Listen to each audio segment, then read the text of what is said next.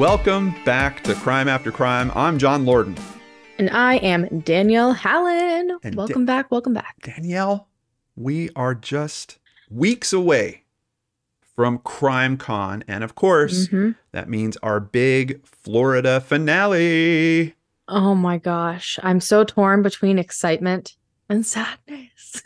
I know. I know. And I'm like, come on, hype yourself up. Yeah. Well, I know we're going to do it right. We always do. Oh, absolutely. At Crime Con. We've had some of the best meetups and events, and we're just wrapping that together with, I mean, we did the live stream from Crime Con once.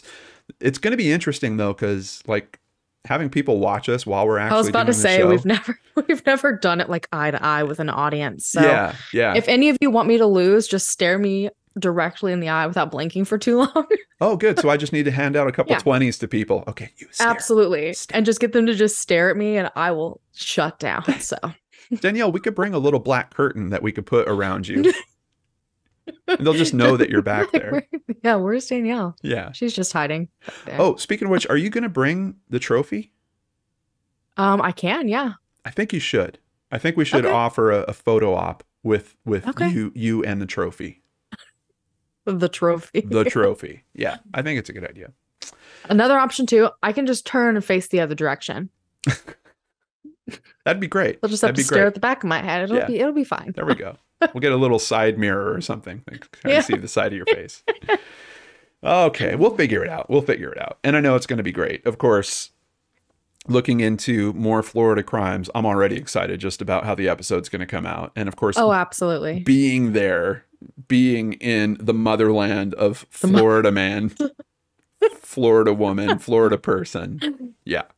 Oh, I can't wait. It's going to be great. Honestly, Danielle, I had a story pop up on my newsfeed a few weeks ago. And you were like, this might be the one. I sent it to myself. I'm like, Florida.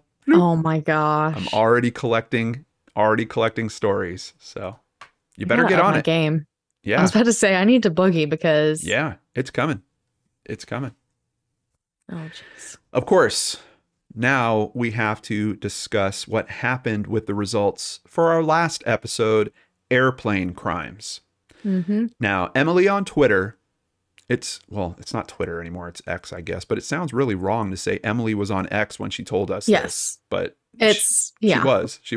I still mastermind behind this decision. Let me tell you. I know, man. Like all I'm seeing in the media now is X, formerly known as Twitter. So everyone's still saying Twitter. It would have just been fine. But anyway. You know what? Maybe you can get people to jump on that bandwagon of just pretending that it's still Twitter to the point where no one calls it X, and then there's no choice but to just go back. Yeah, just let it go. Anyway, Emily was on X when she told us this. Not sure who to vote for this month. Both stories are so ridiculous. And you'll find out that she was right when you hear these results. Now, Danielle told us about a sneaky stowaway, a woman who could not only get into an airport without a ticket, which is hard enough, but also onto airplanes and even in hotel rooms without spending any money at all. I told the story of the mid-air murderer. We'll just call him Larry, and how he became the first hijacker in the U.S. and the first person to kill someone else on the same plane during flight. How did it all play out, Danielle? All right, you guys. So on Twitter, I received 53% of the votes. I'm calling it Twitter. So I've told you, I've already started this bandwagon. It's locked in. That's it. And John received 47%. But so close. Don't get too excited because things kind of get a little twisty here. On the website poll, I received 46% of the votes. And John receives 54. So I'm sure you're like, well, wait a minute. What? What now? Yeah. Don't worry. John's good at math. So he figured it out. And the votes combined, he wins 53% to 47. Honestly, I give it to him because what in the world? Yeah, that guy. We were talking about it before we started recording today. That guy, Larry. That guy, Larry. Yeah. he's quite a Larry. Yeah. Basically, the website poll, the website gets about 10 times the amount of votes that the Twitter poll does. So that's why that percentage. No one wants to be on X. Yeah. No one wants to be on X. You hear that, kids? Don't be on X. No one wants to be. Yeah. All right, Danielle, where is it? It's been a long time since I've seen that mug. You hand it over. It's still the old one since my other one broke. Oh, But okay. I mean, I guess you can have this We'll one see back. what happens. Oh, no, it's the new one. Why There are we you go. It lying? updated itself. Now you're lying to me. She It's lies. because, listen, it's because we're not using Skype. Oh, Now that's what it things is. just update real time and you don't have to wait for it forever. And so, it worked out. Oh my God. We tried to use Skype last Yeah. time. It was a nightmare. Yeah, it's over. Yeah. Skype, it's over. I know. So, for today's episode, on previous episodes, we've had some really interesting crimes related to food, like when Danielle told the story of the Great Maple Syrup Heist back Still one of my favorites. that was a really good one. And who knew? Like, who I knew know. about I mean, it's treated like diamonds or something. Yeah. Like it's a crazy industry. That was back in our Canadian crimes episode. I also told a story about the wine locker robbery, which you might remember from our Black Friday Crimes Part 2 episode. Another crazy one where people are making off with all kinds of wine and then plan on blowing up the building, but they don't pull it off right. And hey, that's how these heists go sometimes. Yeah. But we thought, why not focus specifically on food heists? Because we're finding all these great food heist stories. So that's what we're doing here today. Now, foodandwine.com regularly reports on crazy food crimes. Honestly, it's like way more than you would think too. I encourage all of you to go and Google it. Like, for instance, a thief who stole $15,000 in beef from a Georgia steakhouse in 2022. 15 grand. That's a lot. That's a lot of beef. That's a whole lot of beef. Where did he put it? Or the thief that stole over $4,000 in pasta from a little Minnesota county fair just a few weeks ago. What are you going to do with all that pasta, thief? Exactly. Like, I love pasta, and that's a lot of pasta. Yeah. But it stays, right? I mean, if you're going to steal something, it's easier to hold on to that much pasta than $15,000 worth of beef. Yeah. That's not going to work well for them. Now, my personal favorite, you guys, there was an axe-wielding man who held up a Voodoo Donuts in Oregon at 3 a.m. Now, did he want money? No, of course not. Okay. He jumped over the counter and filled up a box of donuts and then left. And he was caught a block away eating a donut. Okay. What else would he be doing? So I have to ask, have you had Voodoo Donuts? I have never, but donuts are probably one of my favorite things in the entire world. And I definitely follow Voodoo Donuts all over social media just to at least see them. It would be a dream of mine to have a Voodoo Donut. Yeah, I've had them. They're very good. They also have vegan alternatives, so they kind of come up awesome. on our radar. If I recall correctly, I think they have one at Universal Orlando in the kind of City Walk complex out there. And I got to say, they are a really, really good donut. But there is, and I don't know if this is a chain or if this is just something I have like literally in a town that I'm close to. There's this place out here called Duck Donuts. Oh yeah, we have that. You have that? Oh, so good. Yeah. Duck Donuts. It's kind of next level, and they make them like fresh, like kind of made to order. And it's almost, I don't know, it's hard to describe, but they have all these kind of wacky toppings and things that they do. It's almost like going to the county fair on a donut. They have a very similar thing at the beach where I go. Yeah. And it's not Duck Donuts, but it's something a little different. And you get to choose literally every single aspect of your donut. They change the flavors all the time. It's like, y'all, I love donuts. So, I mean, I can't really blame this man. Why he figured he needed an axe to do this, I don't know. Yeah. Yeah. Of course, there was also a man who drove off with an entire truck full of Jack Daniels in Atlanta back in 2020. And that man's name was John Lordan. I knew it. No, it wasn't me. I used to drink some Jack Daniels. Yeah. But I kind of aged out of that, I think. I don't think this man was ever found. They did find the truck, but most of the booze was gone. Yeah, not too surprising. Sounds like we have a lot of cases to choose from. We certainly do. So grab a snack legally, please. And get ready for our first food heist story told by the amazing Danelle Hallan. Take it away, Danielle. Okay, so hear me out, all right? This is not a typical heist story because I feel like when you imagine a heist, you're thinking something huge, a large amount of something stolen. And I even had to like Google it and see if there was like a legal definition of heist or anything like that. And it's kind of very, very loose, okay? But when I was researching, I actually realized that we've already spoken about a lot of the large food heists on this podcast, like you already said. Okay. Yeah. Even if it's not been the main topic. Like, okay, Jammy Dodgers, hello, maple syrup, cheese. We've crossed the board. I don't know if that says something about John and I or what, but I was like, you know what? I've got to try to find something a little bit different and interesting. So I found a crime that honestly is a bit brazen, and this criminal managed to pull it off not once, not twice, but numerous times. And it was a food heist that the media has dubbed the gourmet getaway. Okay. I like it. Wednesday, November 10th, 2010. And also, I have to preface this by saying I have to pronounce things in French, and it's not been a good week trying to figure this out.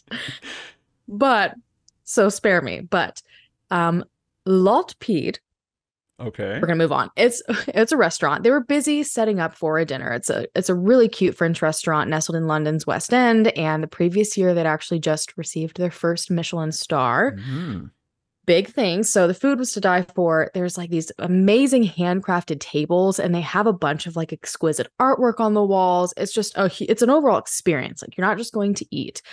And so a lot of different families kind of, chose this restaurant for a quiet midweek fancier dinner, and a younger couple, the Youngles? words. The Youngles? Yeah, the Youngles. A younger couple in their 20s was amongst the reservations that night. And they were seated at their table. They dined on the delicious, ever-changing menu.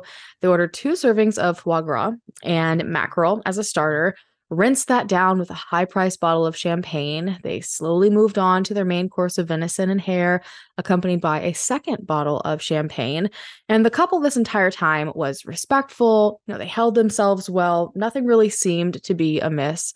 So when they got up to take a smoke break out front while they were waiting for their plum tart, no one really batted an eye. Okay. Until their dessert was brought to their table, and the couple still had not returned. So a few minutes passed, and the waiter checked the table again to find it empty. And sure enough, out front, there was no sign of the couple that had racked up a 572-pound bill. Oh, no. They dined and dashed, Danielle? Yes. So the manager, right, is informed, and he quickly tried to calm the nerves of the staff, saying, hey, you guys, probably just a misunderstanding. Maybe they just forgot to pay because they, were throwing back bottles of wine. Okay. Maybe there's an emergency. Try to give them the benefit of the doubt. And they're like, either way, it should be easy to get in contact with this couple because, first of all, being a Michelin star restaurant, they take the names and numbers of every single guest and want to make sure. And so they found that the reservation was made under the name of Lupin and called the number given. Okay. Number went nowhere. Burner and this phone. is finally, when panic began to set in. Checking the CCTV footage from the restaurant, the couple is seen headed out for their smoke break, but instead of standing up front, lighting up a cigarette, they hastily walk away. This couple had literally dined and dashed a Michelin star restaurant. Brazen, like I said. Yeah. So authorities were notified, and a search began for the couple. And it was quickly realized, just like the phone number, that the name was also likely fake. And what's interesting is that the name was even possibly kind of a mockery of the crime itself, because Lupin is not only the name used for the reservation, but it's also a fictional French thief that is read about in like popular books and things like that. I think it's like Arsène Lupin. I don't know if I'm pronouncing his first name right. And basically, this man is a master of disguise, a criminal genius, and his character is known for elaborate plots and ability to outsmart most and lead a double life. Oh my God. Why and so would they're you like use French that restaurant. Name? That is, French genius criminal. Right. And so it was clear this was not a random dine and dash. Whoever did this planned everything. So authorities didn't have much to go off of. And in a desperate plea, they decided to release the CCTV footage to the media. And they're just hoping at this point that they will have someone that recognizes the couple. But instead, they just opened a massive can of worms. One by one, other well-known London restaurants reached out with very, very similar stories. They had a serial dinner thief on their hands. So the Glass House, which is another Michelin star restaurant, complained of an unpaid bill back in October I think it was October 14th to be exact, and just a few weeks prior, essentially. And the manager stated that a couple matching the description of the one seen on CCTV came in for a reservation. And this couple was incredibly kind and polite, claimed they were from Belgium. I mean, accents and all, like the whole shebang. And they took their time enjoying their meal, ordered multiple cocktails, bottles of wine, champagne, had an expensive starter course, and eventually they ordered dessert. And so multiple members of the staff had noticed that the couple repeatedly left their table during their dinner for smoke breaks. And while this isn't incredibly uncommon, like the amount of times that they were getting up and going, it just felt a little bit off. And so they were already a little bit on alert. And sure enough, just like the previous restaurant, after ordering dessert, the couple slipped out. And when they never returned to their table to pay their 350-pound bill, staff at the Glass House, I know, they're just racking it up. They kind of had the same idea of, you know what, don't panic. Maybe it's an emergency or there's some sort of explanation we're not aware of. And so, you know, they also had even more reason to believe this because when they looked through things, this couple had left a bag with the receptionist. And inside of the bag, it appeared to be a very expensive looking package. And so they're like, they're not going to run out on this bill and leave their expensive package behind. You know, they were trying, I think, to rationalize it in their brains, but curiosity ultimately got the best of them. And they decided to take a look at the package. It was a bottle of orange juice. And it said sucker on it. Sucker. Honestly, I wouldn't be surprised if it did. It was literally all just part of the scam. And yet again, of course, you know, reservation name was fake, number a dead end. Yeah. Now, there seemed to be a lull in the dinner sprees until November 2nd. So they took a bit of a break. Well, they're having a lot. That's a lot of filling food, too. Oh, yeah. That's a lot of calories going in. Foie gras is very rich. Yeah. You're going to be hungry for a while after that. Now, staff at the Pearl, a restaurant that is known for its award-winning wine list, had a similar story. A couple came in that night under the name Baldwin's Regards. I have to say it like that because yes, it you just do. sounds like something out of a movie. And Yes. this couple did the exact same thing. They enjoyed the taster menu, but it seems that they came specifically for the wine. Now, they started off with a few cocktails. Bill wasn't anything too extravagant, but then they ordered 2 vintage bottles, including Dompierre Family Reserve. Okay. So they're just like digging in deep. They finished up both bottles before ordering dessert wine. And at this point, they're like, hey, you know, do you mind if we finish off the night at the bar? Just like transfer our bill there. We want to have some coffee, sit in like a more casual environment. And the staff had no issues with this. This is also not something super uncommon if you're like familiar with very high-end restaurants. But red flags started to raise when they instead walked to the front and they're like, hey, can we have our jackets? And the receptionist was hesitant, okay? Just because obvious reasons. The bills at these restaurants are absolutely astronomical. And I don't think dining and dashing is like a major issue, but I think it's enough of a fear that they are a little bit more observant. But the male jokingly told her, quote, come on, we're not going to run away. He's like, wow, we this just guy is gutsy. I mean, the name that he's using that's supposed to tip him off, the fake Baldwin's props. Regards. Yeah.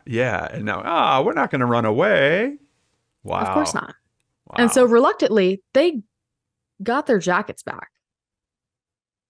And just as the receptionist was worried about, they never came back, leaving their 570-pound bill behind them.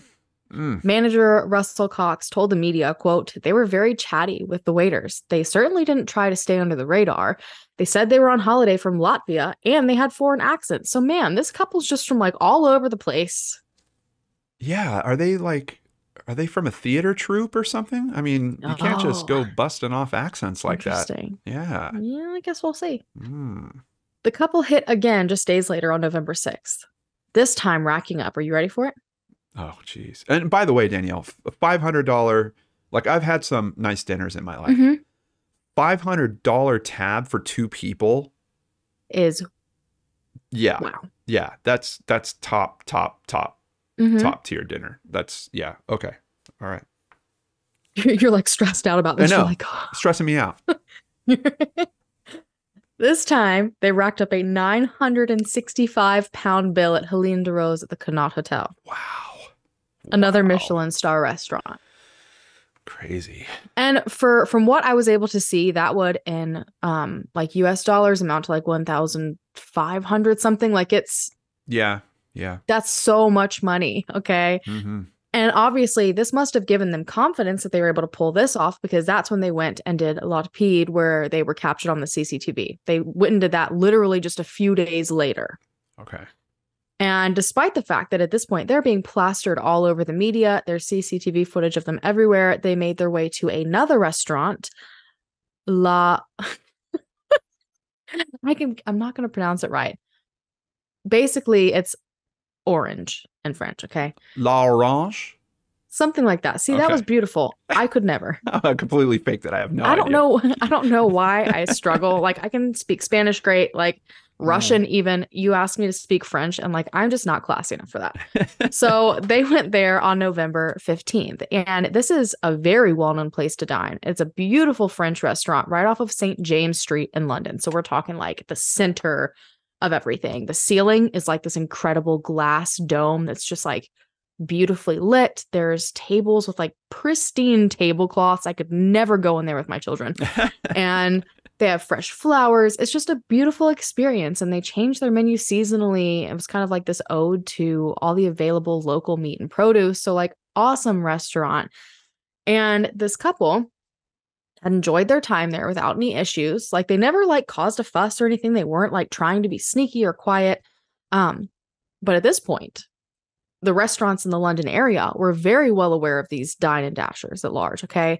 And anyone who's worked in the service industry before, you don't take stuff like that lightly, because it takes money away from like the servers who, you know, oftentimes, especially in a restaurant like this, if it's like a nicer restaurant, you only get like 4 or so tables per night, because these people, if it's a Michelin star, you're sitting down for hours. Right.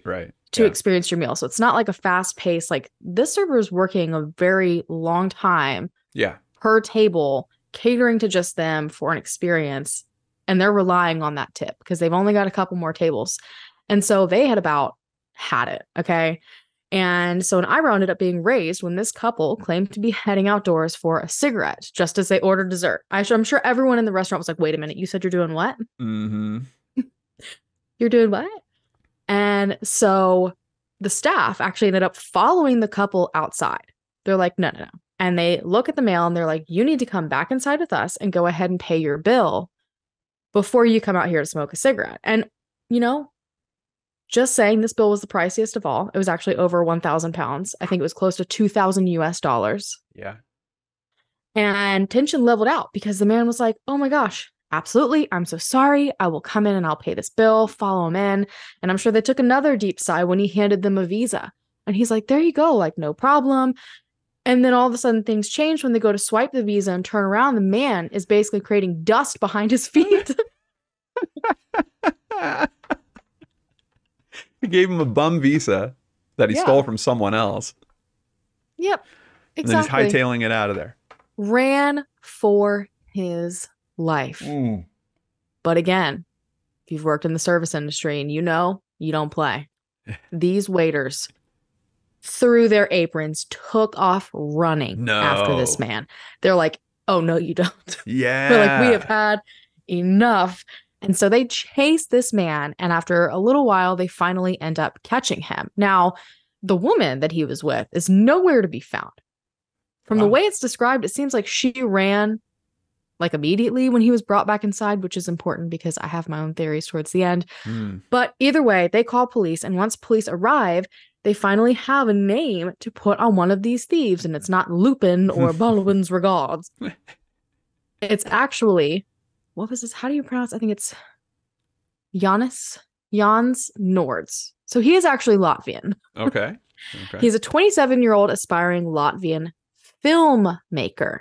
Okay. I knew there was some entertainment. Yeah, some entertainment tip in there somewhere. Yeah. Oh, yeah.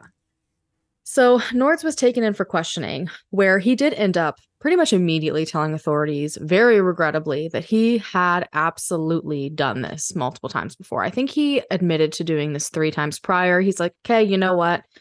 you caught me. But authorities, they're like, we know it's been more than 3 times. We have a whole entire list of restaurants that you've blown off. I think the total was like well over 5,000 pounds. Woo. And so they're like, admit to what you want, but we are, pretty close on your tail. And he did give authorities the name of the girl that he had been with, but he claimed that she had absolutely no idea what was going on, and that he'd been failing to pay at all these restaurants that he had taken her to. Okay. That's up for debate, in my opinion. Yeah, I mean, I could kind of see a situation, I don't know, like where he's dating someone and he wants to kind of show off to her, so he's taking her to those places, and Which, maybe that will come into play. But it's weird that bit. there's something weird about the fact that they've ordered dessert. Like, so if we're supposed to assume that she's truly innocent, then why is she seeing him order dessert? They go outside to have a cigarette, and they just leave. And then they leave. Yeah, even if he tells her, "Oh, no, I left cash on the table. We're all good. I changed my mind on the dessert. No. I don't want it. Let's." If we're on a date and you're like, I know we ordered dessert, we have to leave. I'd be like, well, okay, bye. Yeah. See? Yeah. And for it to happen time and time again, yeah, I have trouble believing that. Well, yeah, and also, where did she go? Right. Where'd she go? When they come outside to get him, where did she go? Yeah. I have lots of questions with that. But regardless, they ended up bringing her in. They found her, brought her in, they questioned her, and ultimately they did release her with no charges, because I guess they went with what Nord said, that she didn't know anything. He was not so lucky. Ultimately, he was charged with 9 total offenses of dining and dashing. Now, the restaurants at this point had quite a lot to say about his scam, and it caused a huge uprising in the local foodie community, because many restaurants were angry that he seemed to have put a lot of thought into his plans, like premeditation, the names that were given to the faked accents, and they actually believed that he had purposely left that package behind, thinking it would cause some sort of distraction. Honestly, the way that these restaurant owners were speaking, I didn't understand half of what they were saying. It's just very different lingo. Yeah. And so I was like, I don't really know what that means, but they were not happy. I could definitely determine that from what they were saying. And it was clear that based on the rising bill, like each place he went, it got a little more expensive, and then it just skyrocketed. He was becoming more comfortable with what he was doing and was willing to push the limits. Now, at his trial, his attorney, Bruce Reed, claimed that there was an explanation for his behavior. Okay. And they're like, look, he's a good guy. He just made a bad decision to steal all of this food and run off willy-nilly. They're like, he's got no other run-ins with the law. He recently had won an award from some European film festival for his debut movie. They're like, he's a good guy. Like, he's trying to do some things, but London life hit him very, very hard, because I guess he came from 2 Latvian parents that were very well off, and he'd never had to want for anything, but moving to London was an entirely different experience. His money was not stretching nearly as far, and it's definitely a problem, especially when you're trying to impress your, quote, high maintenance girlfriend.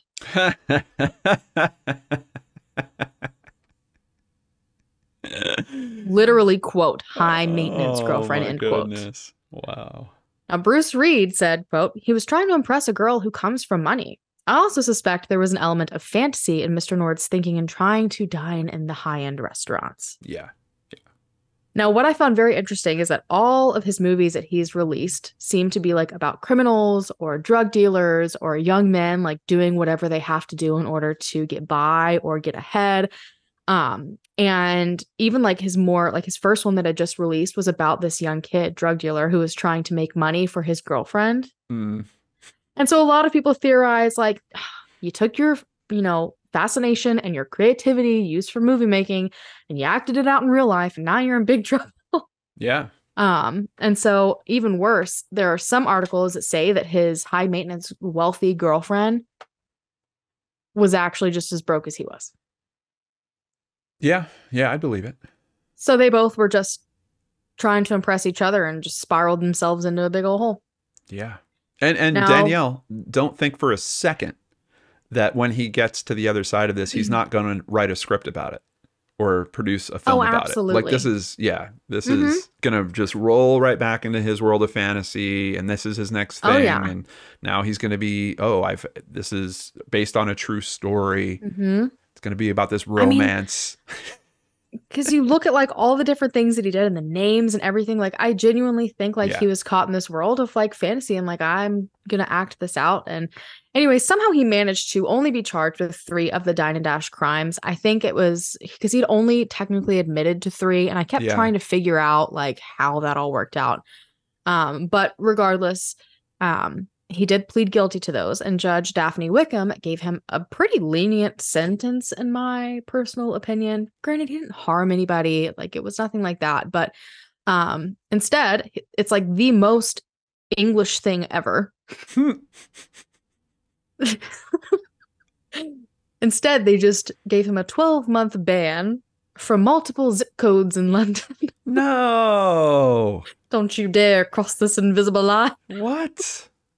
They literally banned him from like I think it was about 12 or 13 different zip codes in London that are known for having a high concentration of Michelin star and high-priced restaurants. It's almost worse, Danielle, because now he's going to go steal from the people that have less money. I was just like, this is like, how does that help I'm anything? Don't worry, because they also gave him a 90-day curfew. And no sugar with your tea. And they sent a letter to his mom. Yes. Wow. Wow. So why are we so like, light on our criminals? Honestly, I'm gonna spill it already. Same situation in my story.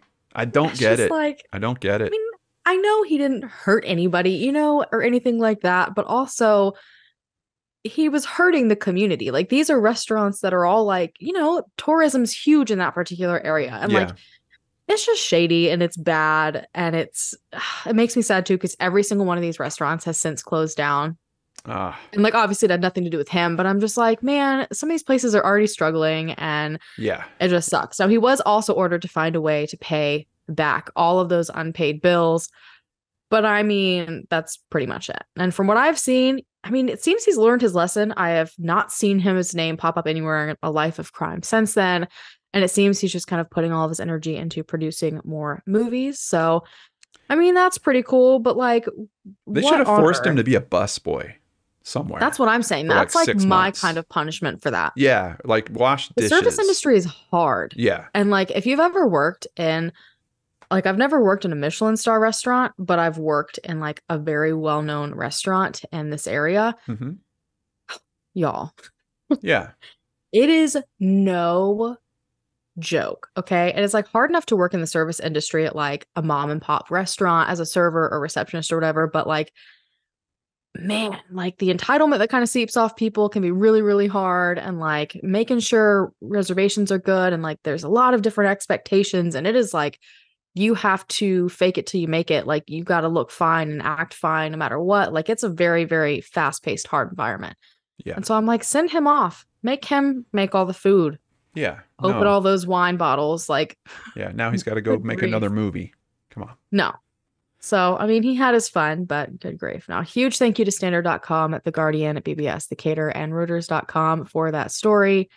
I know it's not your typical heist, but like every single one I was looking at, I was like, we've literally pretty much already hit. We've already spoken about a similar one. So I was like, I've got to find something, like some type of like food heist that's. Well, it has, you know, I mean, it's a coordinated effort. Yeah. I'm kind of impressed in terms of, you know, some of the charactery stuff he did in terms of different accents and things like that. No, I think it qualifies. It's still, I mean, stealing and at a pretty. Be surprised if you didn't have like all of his plans written down somewhere. Honestly. Yeah. Yeah. Well, and is that part of the charge? Like, you know, him hanging out with his girlfriend somewhere. Oh, okay, this time we're going to be from this country, and you know, like there's got to be a whole build up to we're going to go pull this off. Because they're doing it time and time again. It'd be one thing over and over again. Yeah, it'd be one thing if it was like, oh, it's his, you know, this high-end girlfriend that he can't really afford, and it's their anniversary, and he pulls off this dine and dash, you know, so you can get like their big anniversary dinner or something like that. But that's not what's happening here. They're going out like night after night. I would be so scared to do that. Yeah. If I were in those shoes, you know how I would never sleep again. I'd feel so guilty. How would you enjoy it? How would you enjoy it just knowing? Like, it's just, it's absolutely, I've only been dined and dashed one time in the entirety of like my serving career. Yeah. And it was so awful for me as a server. And I was so devastated. Yeah. I can't imagine. And Yeah, I was I'm sure only you take looking it forward to personally. like maybe like a $5 tip. And I was so upset. Yeah. Yeah. I'm sure you take it personally at that point too. Yeah. Yeah. It's not good. Those poor servers. And like they like at restaurants like that, they learn your name. You know, there's just like so much to it. They put a lot of effort into their job. And Yeah. What was this kid's name again? oh God, Jans. I think it's pronounced Jans Nords. Jansnords. But like it's spelled Janis. Yeah. I did Yeah. look it up and that's how it's pronounced. Well, if But you see a movie directed by him, don't go to it. That's my suggestion. he did like, I don't know. It's Yeah. some strange stuff. It's all mainly Latvian and like I think he uses a bunch of different friends and stuff as cast. And I mean, they look like they'd be pretty good. It obviously won an award, but Yeah. Yeah. All right. Well, Danielle told her story. I've got one to tell too, but we got to wait until we get to the other side of this commercial break. Please stay tuned. all right, you guys, welcome back. Are you ready to see what John cooked up for today? Boodle.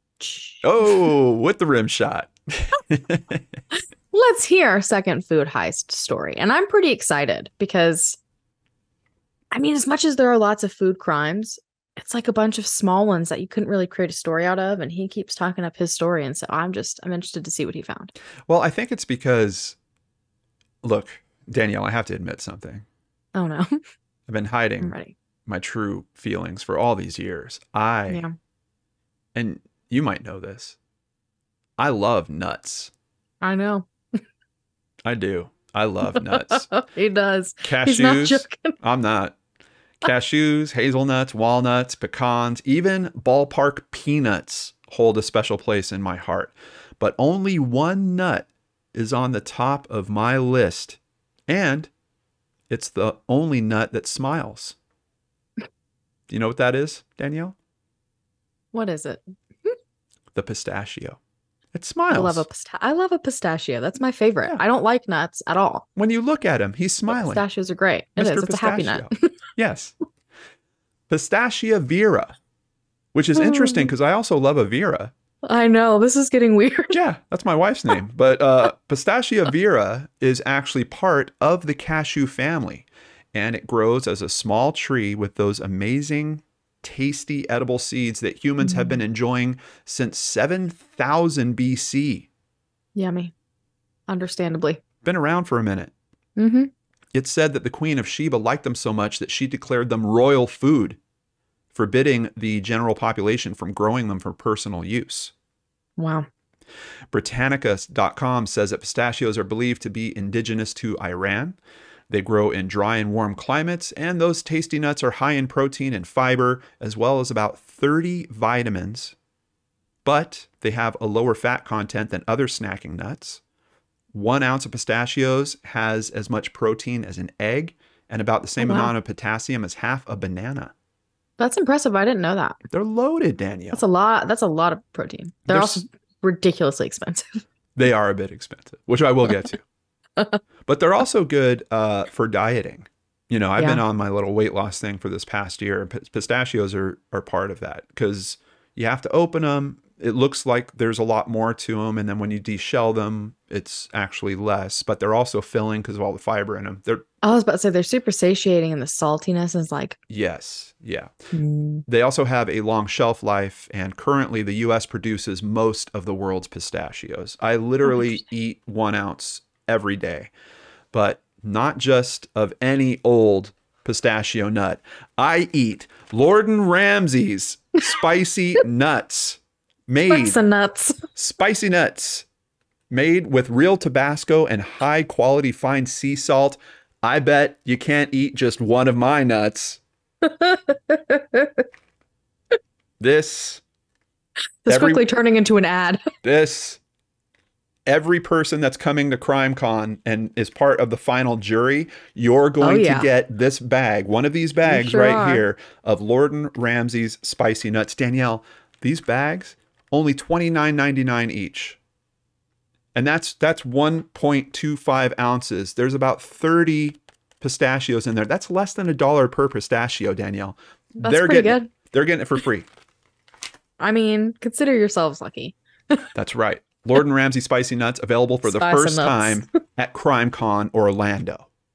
Sorry. Listen, if 10 years from now I randomly like have lost contact with you and Google search your name and find that you've started a spicy nut business, I won't be surprised. Danielle, like I'll support it. Seriously, for me to do it. For me to do this, to put this together, don't think that I didn't start running the math. And that's part I'm sure you did. That's part of my joke about I would have to charge $30 for a bag of this size. Because you know exactly you've done this already. Yes. You may already have an LLC. To make something this good is expensive. Let me just say that. Sorry, I got completely sidetracked. It's fantastic. I love it. Yeah. While I'm on this sidetrack, I do want to address another big risk that's on everyone's mind right now. I'm a big pistachio expert, obviously. Sometimes you get that one where the smile, he's just kind of grinning a little bit. It's not a full smile. And you try to put your fingernail in there and it rips. Have you had that happen? Oh, no, because I just immediately bite it open. Oh, you just go right for the look from a He's pro. like, no, I've got a trick. You have keys right in front of you. Just grab one of the shells that you've already opened. Oh. And you wedge that in, and then you just twist. Oh, this is brilliant. See, now I just look like a barbarian. Yes. Save your teeth, Danielle. Use one of the other shells, and you can open it right up. Okay. Anyway, okay. And that way, you're not wasting a very pricey nut. Pistachios, certainly expensive. They're one of the most expensive nuts out there, and for good reason. The tree takes up to 8 years before they start producing nuts, and you won't get a full harvest until they're 15 to 20 years old. Oh my gosh, that's even longer than apples, and I thought apples were super long to wait for. That's like 5 years. Yeah. That's but crazy. The trees do live for up to 300 years. So once you get them going, you're going to be eating a lot of pistachios. They also take a lot of hands-on labor to harvest and sort. A 1 pound bag from nuts.com usually runs me about $13. And if you want them with no shell on them, $18 for a 1 pound bag. Fun. No, it's pricey. Now, obviously, California has a great climate for growing pistachios. It was 3 years ago when the Ag Task Force was dispatched to Seton Farms in Terra Bella, which is in Fresno County, California. The Ag Task Force was established in 1999 to investigate all cases related to the agricultural community in Fresno, California. And with good reason, Fresno County is one of the top counties in the entire nation for agribusiness, bringing in billions of dollars every year. They actually hit #1 frequently, but they kind of bounce around. So why was the Ag Task Force heading to Seton Farms? Well, they produce 125 million pounds of pistachios annually. And that means that they need to get those nuts delivered to their destinations. Trucks drive in and pick up semi-trailers that are already preloaded with pistachios. So apparently, a truck drove in, claiming to be from a reputable company that was known to work with Seton Farms. The truck hooked up, not 1, but 2 trailers and drove off. Obviously, at some point, the trucking company was called, and when they said, "We didn't pick up your nuts," the fine folks at Seton Farms knew they had been taken. Oh, no. But how much could 2 trailers of pistachios have been worth, Danielle? I honestly can only imagine. Well, I looked up for astronomical amounts. Yeah, I looked up Seton Farms in particular, and they sell 2 pound bags for about $16.50 each. If I multiply that by 2 semi-trailer, oh yes, it was $294,000 in pistachios driven off. Oh, good grief. Yeah. Now, I don't so have... much money. I know it. I don't have the exact details, but it's not like you just drive in and say, "Hey, I'm your delivery guy." The Ag Task Force called this an elaborate scheme. And when researching similar cases, I found that sometimes old Department of Transportation permits are reactivated and then used to kind of be the official paperwork to get them in and do this. In other cases, people are actually hacking into the computer systems of these businesses and generating fake orders and then their own fake credentials so they can go ahead and drive in and pull this off. This is happening in Fresno County regularly. This is like a common crime that's happening out there at this point. A bunch of nut thieves. Nut thieves. So detectives got right to work. They pulled in resources from several other law enforcement divisions trying to track down the pistachio pilferers and crack the case. Get it, Danielle? That's just perfect. Crack the case. That was a good one. They cracked. The investigation spanned 3 counties, but they had an ace up their sleeve.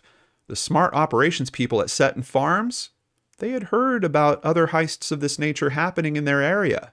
And also keep in mind, this crime is sort of twofold. You have both the trailers and the product being stolen. So according to CNBC, cargo theft. And potentially forgery too, right? Yes. Yeah, absolutely. Potentially. Absolutely. Yeah. Yeah. There's, well, and if you have the hacking component in there, then just like, yeah, I mean, layering it on. Rack up the charges on this. CNBC says that cargo theft is on the rise. The FBI says that it's estimated to cost trucking companies and retailers at least $15 billion to $30 billion a year. The average loss is around $214,000 per incident. And topping their list of most commonly stolen things, food and beverages. What is this about? Farmers in California's Central Valley have been targeted for heists just like Setton Farms was experiencing for several years at this point. An article from 2017 notes that 150 farmers, processors, and law enforcement officers have been working together to stop nut thieves. That year, at least 31 truckloads were stolen, with a total of $4.6 million in losses. Wow. Pretty much using the same scam. Just fake order, fake truck driver, driving on, hooking up, and pulling that stuff and going. That's probably why the good people at Setton Farms took a very smart precaution.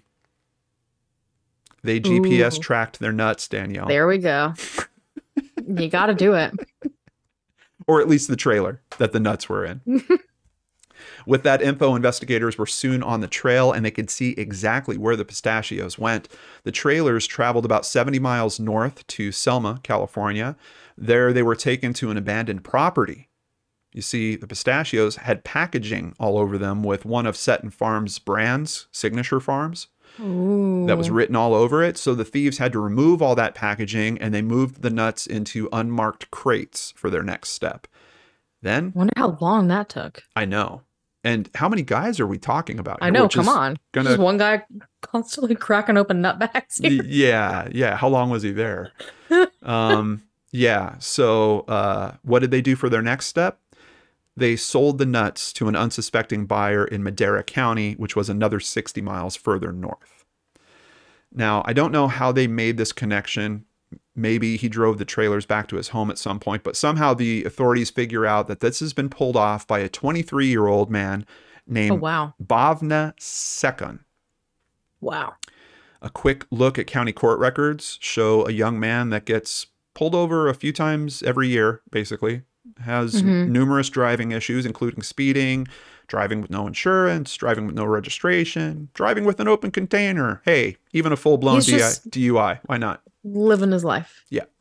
He's like, why not? Let's steal some nuts. Yeah, why not? Well, why not? Because this guy in driving, I don't know. They have a magic together. There's a special chemistry between him and the but you know what? If I were pulled over frequently, I probably wouldn't choose to commit a crime where there is a potential to be pulled over. Seriously. Well, and even if you're part of some organization, because honestly, I have a feeling that there might be something bigger, like a 23-year-old pulling this off on their own. I was about to say, he's young. Exactly. Yeah. But if you are looking for a wheelman for a crime that you're trying to pull off, I think Bhavna would be on the bottom of my list. I don't think I'm near the top. No. I also found part of a record from 2018 saying it was a criminal lawsuit against him involving 2 gray vials of blood. But I can't find enough additional information to make any sense out of it. But it scares me, Danielle. Yeah, that scares me a little bit. I feel like he's involved in some strange things. Yeah. What kind of criminal lawsuit involves 2 gray vials of blood? Anyway, thankfully, with that help from the trailer's GPS, law enforcement was able to track down the pistachio poacher as well as all of the pistachios and the stolen trailers. On top of the $294,000 in stolen pistachios, the trailers were worth another $60,000. So that brings the total for this Mhm. crime up to $354,000. Bavna was found at his home. He was taken into custody. He was booked on charges of grand theft, looting, to your point, identity theft, Yeah. and Yep. conspiracy. They also said that more evidence linking him to the thefts was found at his house. I bet I know what that evidence was, Danielle. Did he keep some pistachios? It must have been pistachio shells. It's the only thing I could think of. Despite that evidence, in November of 2020, he pleaded not guilty. The court process would go on for years, and in June of 2023, his plea changed to no contest. The court disposed, I think it's deposed, is it? Yeah, it's not disposed. Yeah. They didn't throw it out. The court deposed it as a felony conviction for receiving known stolen property. They dismissed the grand theft charge for some reason. Ooh, what? I don't know. What What's happens? going on today with these cases? I don't know. I have to assume that they thought that others were involved and that Bavna wasn't the Probably. mastermind, and he might have literally just been a driver in the situation. But you would think in that case they would try to like get him to throw some other names down or something Yeah. for some sort of plea deal or Yeah. but they're just like Yeah. Well, and the early press in this case was really clear that the Ag Task Force thought that more people were involved. yeah. And they were even putting the call out in the press of like, hey, we think there's more people. If you have more information, call us. Like Yeah. I saw that time and time again in the early press around this case. So maybe they just didn't have enough. Maybe Bavna wasn't going to rat them out, wasn't going to flip like that, and just stayed tight-lipped. And then they ran it They just the best way they could in court, and they had to drop some of those charges. I don't know. It just kind of sucks to me that even though everything was recovered, some group of criminals got away with even attempting this. Oh, absolutely. Because, like, do you think they might try again? 100%. Yeah. Or I mean, you saw in my story, someone successful one time and gets out of jail free essentially. yeah. It just lights a fire. Well, I'm even thinking because, this area has been having this type of issue. There's press that's showing that there's people trying to address it. There's, new systems are being put into place. Like some of these farms, when you show up, they're checking your ID, taking your fingerprints. Like they're doing all kinds of stuff to try to ratchet down on this. It almost has me wondering if Bavna was kind of brought on as a, hey, we haven't tried hitting this farm yet. Let's get some new driver and have him, some guy we don't care Make about. him do it. Yeah. Yeah, have him try to hit that place and see how it goes. We'll see if how their systems are. Oh man. Probably. Anyway. Yeah. I mean, there's crops right now are like not doing well across, all of America. People are struggling to get things to grow properly. And so I don't blame them for battening down the hatches. And if someone's relying on stealing and making money off of places like that and they've upped their security, they're going to throw someone to the wolves. Yeah. So get this. Bavna is being forced to pay $570 in restitution. What is that? I have about had it. That's 20 bags of Gordon Ramsay spicy I know. nuts, I think. That's not even. Yeah, that's a joke. You kidding me? Thankfully, he was at least given 180 days in county jail. But for a theft of this size, that's barely a slap on the wrist. So he actually started serving that time just a few weeks ago. He turned himself into the Tulare County Jail on August 18th, 2023. He'll also be put on 2 years of probation where he must obey all laws. You hear me, Bavna? Stay out of the driver's seat. Keep away keep away from blood vials. And no, you can't pistachios. You can't have my pistachios. Just get a job, Bavna. Yeah. Get a job. Maybe if you do want to drive, go legit and start delivering for this great new company I heard about, Lordan Ramsay's Spicy Nuts. Give me a call, Bavna. We'll work it out. Listen, you're going to be like those meat companies where they just like send people with truck filled with the food and like, hey. Yeah.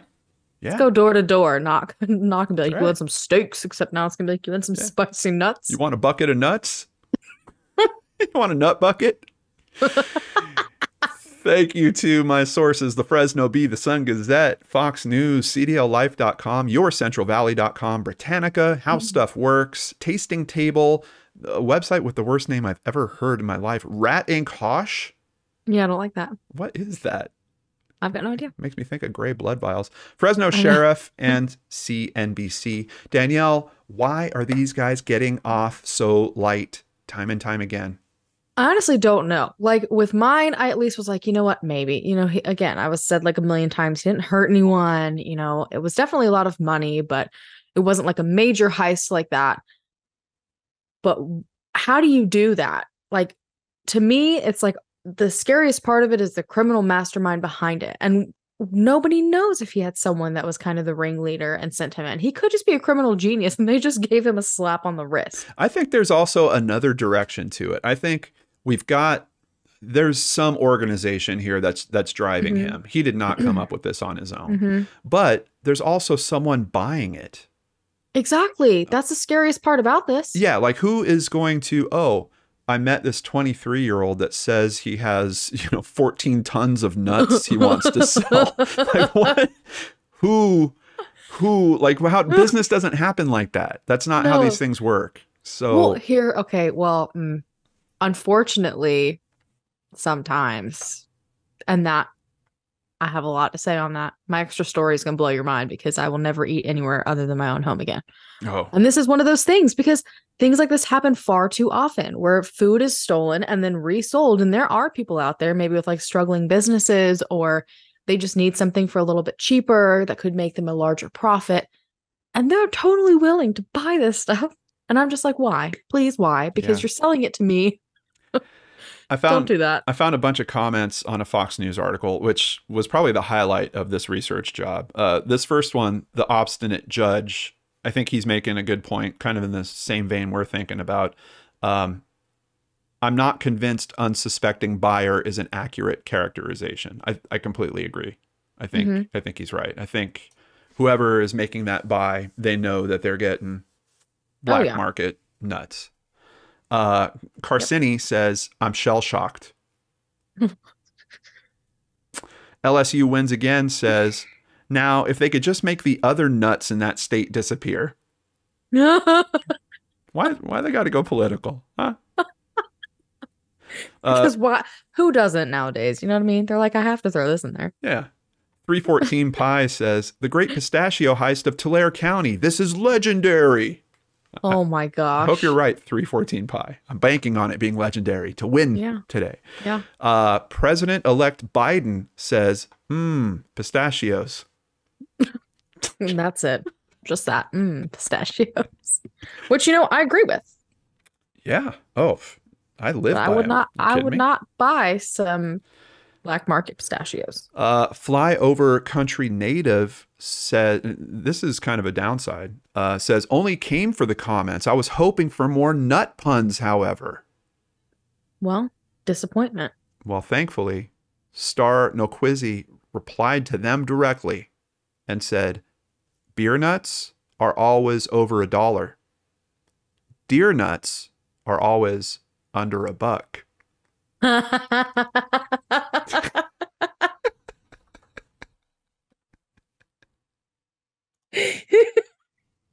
Look, they came in right at the perfect time. They did. Was needed. Yep. They helped us out. A few times where I love a comment section. I know. I really did. It's fantastic. I was like, this comment section's too good. This has to go in. All right, Danielle, it's time for extra stories. I know you were leading into it. Let's hear it. Why is this? What's the name of this story, Danielle? Meat suitcase. This is my new favorite part of the show. Of course, coming up at the end of the show, and we find this new treat in terms of Danielle naming her stories. And you know what? The funny thing is about that is I never name my stories, and you always do, and I always so look forward to it. Yeah. But I have had so much fun the past few times. I'm like, I have been missing out. Because meat suitcase? Come on. Yeah. Everyone buckle up. We are going to hear the story of Meat Suitcase. And listen, this is going to traumatize everyone. So, you're welcome. I'm in a state of unrest since I read this story. Uh-oh. It has to do with Walmart. So Uh-oh. So there's that. January 5th of this year, which again makes it even worse because it's current. Authorities were called out to a Walmart in Ohio after receiving a report of a shoplifter. Now, according to Walmart staff, a man had loaded an entire shopping cart with different cuts of raw meat, deli meat, like any possible meat inside of Walmart, and a suitcase.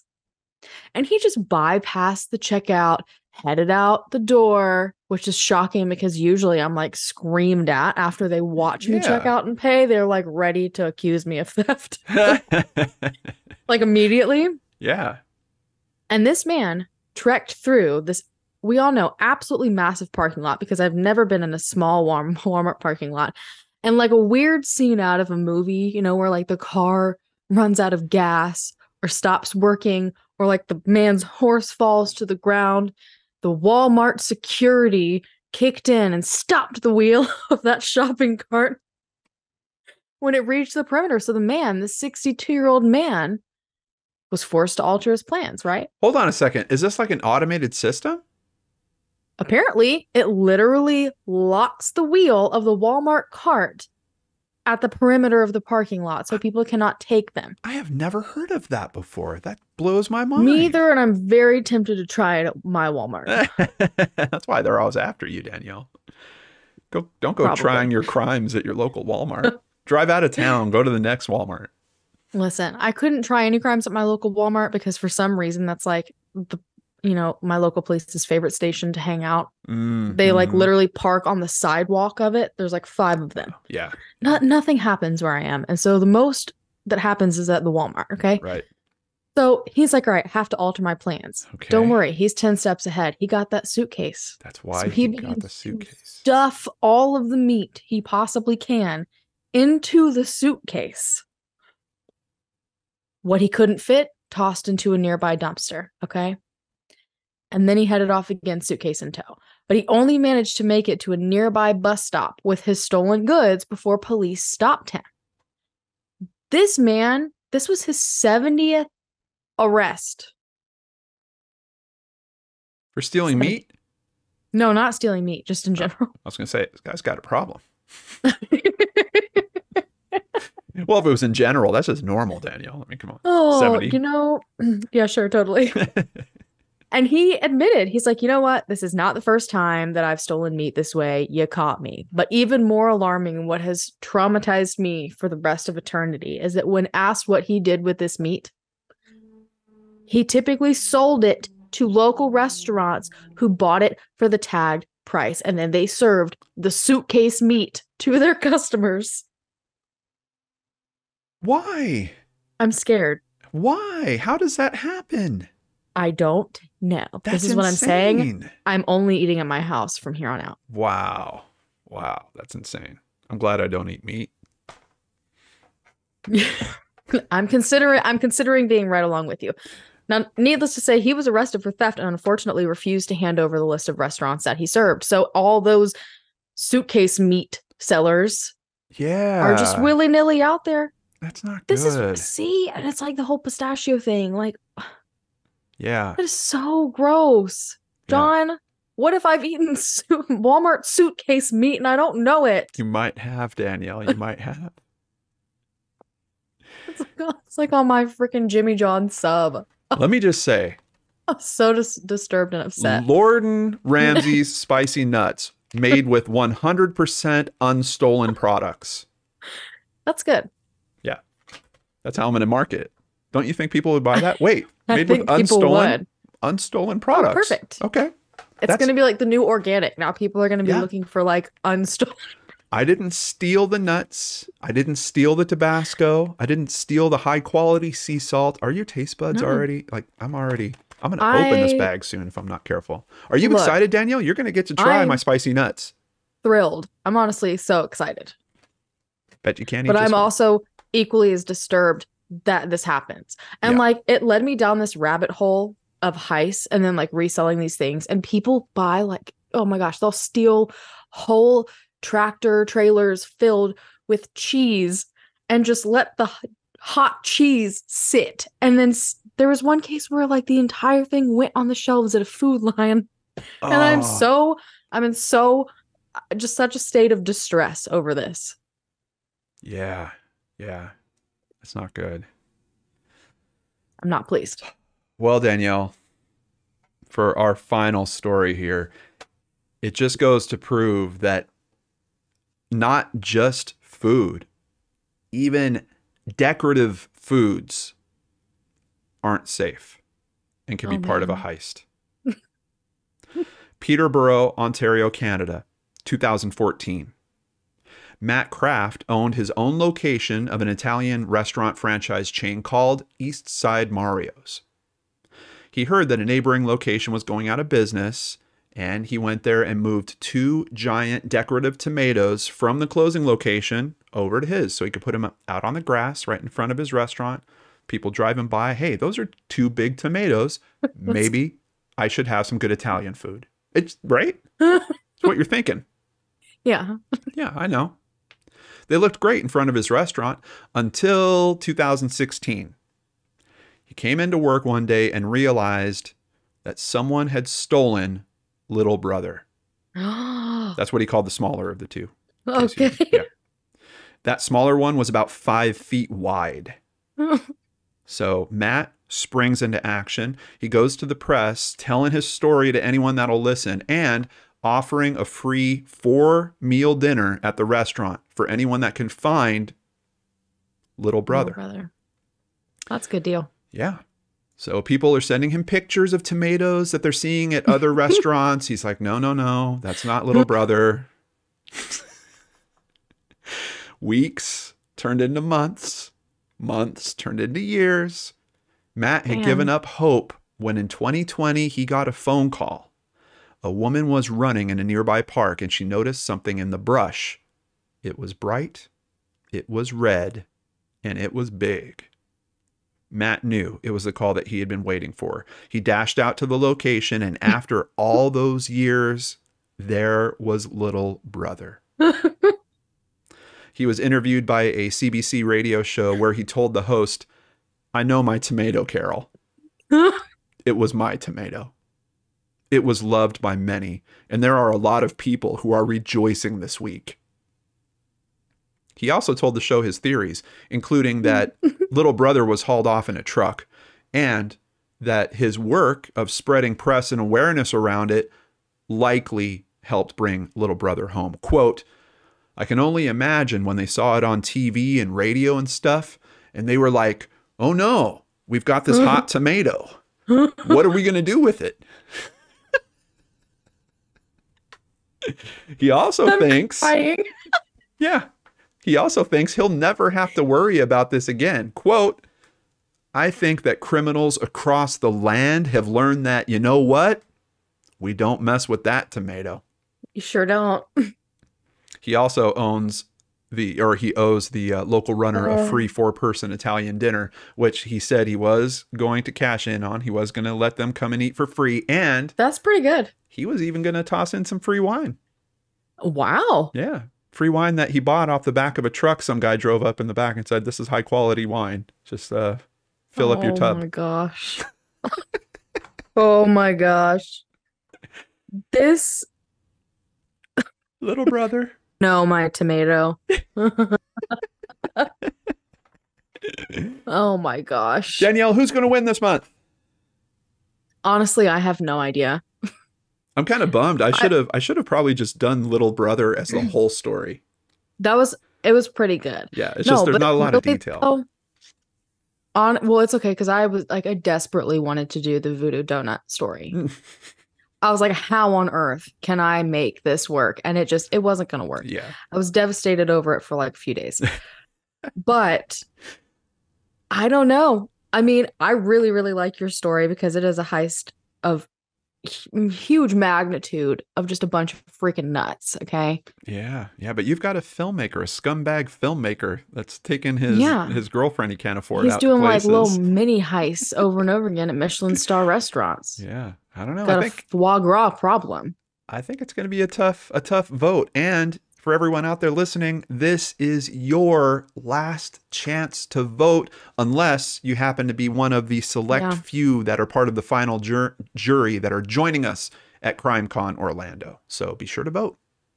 Oh my gosh. Now, you guys, who told the best food heist story? Little brother. Yes. Little brother did. That's right. And I'm just saying, vote for me, because I can already tell you right now, John is already going to bribe people to stare me directly in my eyes next month and make me panic. I'm not going to be bribing anyone, Danielle. Yes. More free notes. He absolutely is. Danielle. So remember, you can vote at our Twitter, X, whatever, X, formerly known as Twitter. Give it up. It's Twitter, at Crime After Pod, for the first 7 days after this episode drops. Or you can also head over to www.crimeaftercrimepodcast.com and vote there.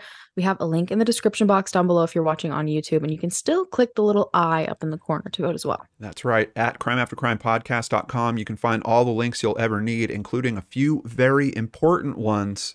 Where to find more content created by the amazing Danelle Hallan and myself. You're going to need that when this show ends. I know you are. I'm so sad. I hate talking about it.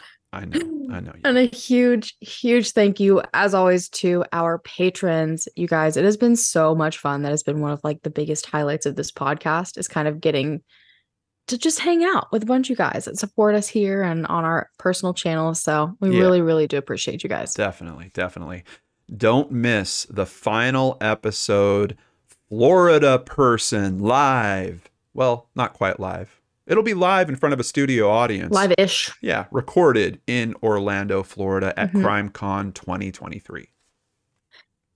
Produced and hosted by Danelle Hallan and the wonderful John Lordan. Nice delivery. If you enjoyed today's episode, please rate or review us on whichever platform you found us on. We still like the ratings. Get it in there while you can. Yeah. Exactly. Have a great month, you guys, and we will see you again on October 1st for the most bittersweet but fantastic finale blowout. You won't want to miss it. See you again here on Crime After Crime.